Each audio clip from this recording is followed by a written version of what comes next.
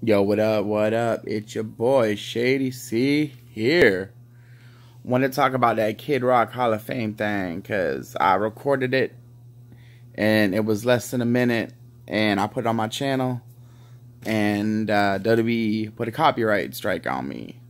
First off, I'm gonna get to that later, but I want to talk about the actual speech now. So stay tuned to the end. You'll hear my take on that bullcrap.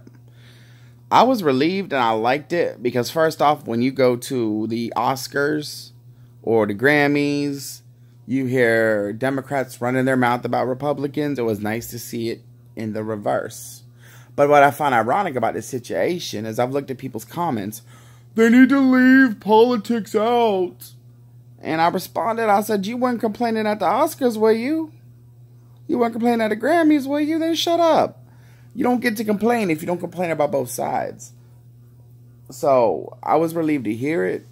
It was cool. It was funny. And I'm excited to see the Snowflake wrestling fans' reaction. Though, the wrestling fans, most of them are, indie marks, whatever.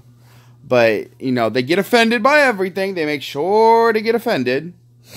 Ivory, I had a mad-ass respect for her mentioning Moolah. So, I thought that was kind of cool. But yeah, so I'm excited to see the snowflake reaction that's going to start happening. I'm going to monitor Twitter. I'm going to monitor Facebook. I'm going to monitor all them different sites just to see. I want to see the snowflake reaction to it. But anyways, on to the YouTube topic. So I didn't monetize the video. And it was short. It was just that one little part about Bodyslam and Democrats. And that's fair use. And WWE put a copyright strike on me. And I'm disputing it right now. Hopefully YouTube does the right thing. We'll see. But yeah, YouTube, you need to be more diligent. Don't let...